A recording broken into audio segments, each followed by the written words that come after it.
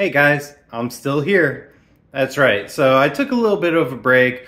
There was the holidays and then things have just been kind of busy, but I didn't go anywhere. I'm still here, guys. And I just wanted to say, a lot of you don't even know, but down here you see that I have PSVR, PlayStation VR.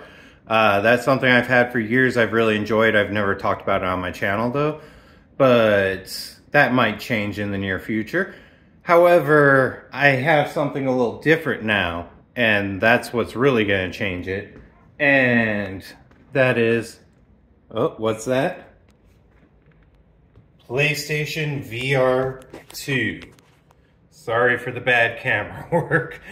I'm just kind of doing handheld with my phone right now, so. But yeah, so that's going to keep me distracted for a while now. So hopefully I still get some stuff up. I have a couple of food reviews that I never even edited, but I shot, so I'll get those up sooner or later. And there's some new stuff I want to work on too. But I just wanted to touch base real quick. I haven't been around lately, but I'm still around. So just keep an eye out for new material, and yeah, I'll be seeing you guys around. Take care. Oh, one thing I wanted to add. Okay, as far as the PlayStation VR 2 goes, you can only order that through PlayStation Direct right now.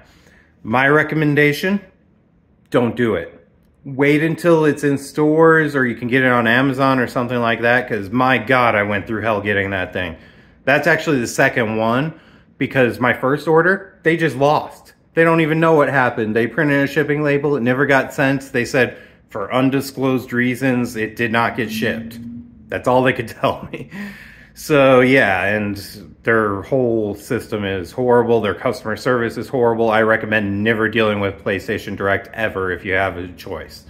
But yeah, I'll get more into that stuff some other time. All right, later guys.